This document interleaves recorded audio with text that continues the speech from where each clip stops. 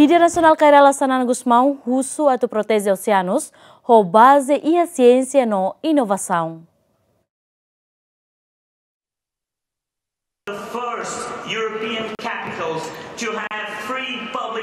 Chefe de delegação Timor-Leste da Conferência dos Oceanos, Rala Gusmão, hatou apelo durante participa segunda Conferência dos Oceanos das Nações Unidas, ONU e Lisboa. Rala Gusmão considera a conferência importante no husu da nasaun hotu atu serviço mútuo que proteje Oceano. Líder nacional contente também participa da conferência no destaca compromisso Timor-Leste objetivo desenvolvimento sustentável sanulasinhat que protege ikan e hatasilaran. Timor-Leste is a small island developing state. Our identity is anchored in sea. The ocean is traced our past and is a cornerstone of our vision for the future. As such, we want to add our voices and, most importantly, our actions to those committed to defending the ocean on which we all depend. The ocean is a vital organ of the society, putting our planet and all of humanity in peril. In some countries in the Pacific, Asia, Africa and Latin America, we do not need to look at the reports. We are already suffering with these effects. Global threats demand global responses. I hope the COVID-19 pandemic has at least taught everyone this important lesson. Your Excellencies, ladies and gentlemen, supported by international law, particularly UNCLOS, we recently succeeded in delimiting permanent maritime boundaries with Australia. We are currently working with Indonesia to achieve the same. UNCLOS is essential for the good governance of the ocean and for achieving SDG 14.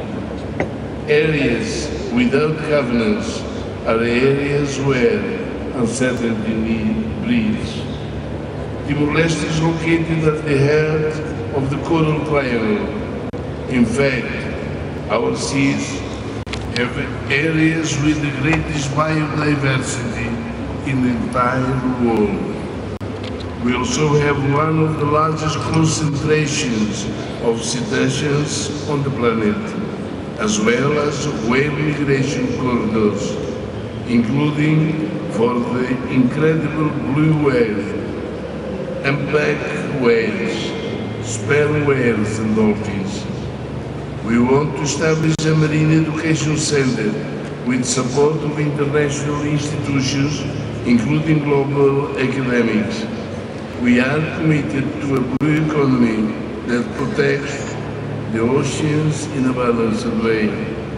Cooperation with neighboring countries is fundamental, as well as partnerships with other states.